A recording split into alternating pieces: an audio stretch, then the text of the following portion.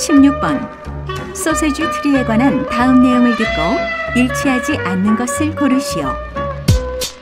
The sausage tree. Today, I'll introduce you to the sausage tree, which is found in tropical regions of Africa. The sausage tree. The tree is evergreen, where it rains throughout the year. In many parts of Africa, the sausage tree is grown as an ornamental tree. It has red flowers that bloom at sunset. They are pollinated by bats at night, and if pollinated, the flowers drop off the next morning, and huge fruit start to grow in their place. And the fruit can damage vehicles and harm people passing by when they fall down. As the name suggests, the fruits resemble sausages, but they are not edible.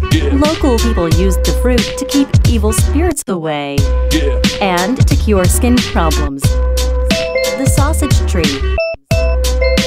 The fruits resemble sausages. The sausage tree. Fruits resemble sausages. The sausage tree. The sausage tree. The fruits resemble sausages. The sausage tree. Fruits resemble sausages. The sausage tree.